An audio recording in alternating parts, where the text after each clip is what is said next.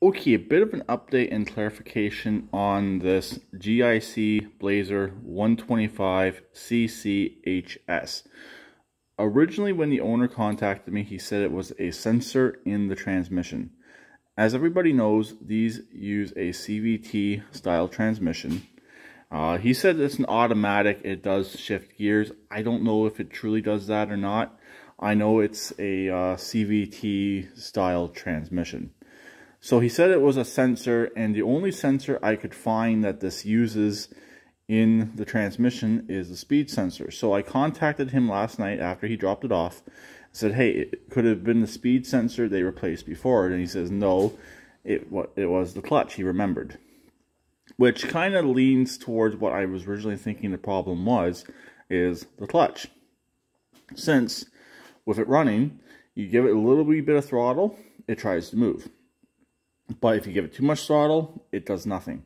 So obviously the clutch is slipping. The belt's probably still in there. Hopefully the belt's good. And it's just basically will not engage the clutch.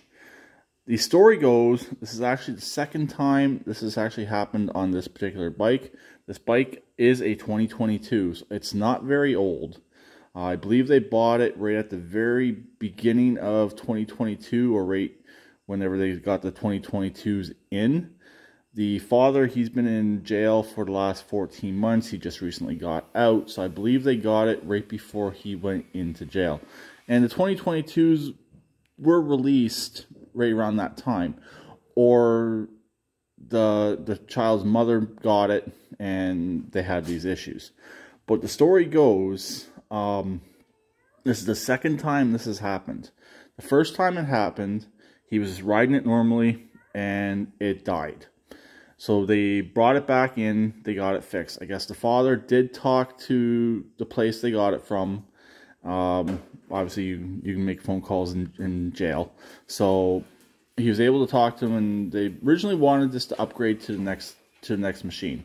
I guess the guy wouldn't take this one back, and they ended up having this one fixed. Now it's happened again, and believe me, he's not too happy, the father, and the son as well. The son is turning 5, and before you say a 5-year-old should not be riding this 5-year-old can ride big four-wheelers without any problems better than most adults. He's a 5-year-old that looks like a 7-year-old, if not older, so he has no issues riding this, handling this, or handling pretty much anything you put him on. So anyways, the story goes, he was riding it down the driveway and he hit a jump and it died. So I'm wondering if the clutch blew apart. Since it does still try and move, the clutch is still kind of engaging, but it's not fully engaging. So I guess I won't know what's truly going on with this until I open it up and dig into it. But I know they have age restrictions on there, but that definitely does not apply where these people live, and that's all I'm pretty much going to say. So it looks like I'm going to have to start tearing it down on the left side. That's where the chain is, and that should be where the clutch is. I shouldn't have to touch any of this stuff here on the right side of the bike. Just basically start tearing apart the left side. They said last time it was completely torn apart, like completely, but I don't think I have to go that extreme. I think I can just take off the side cover, take off the foot plate, and dig into it.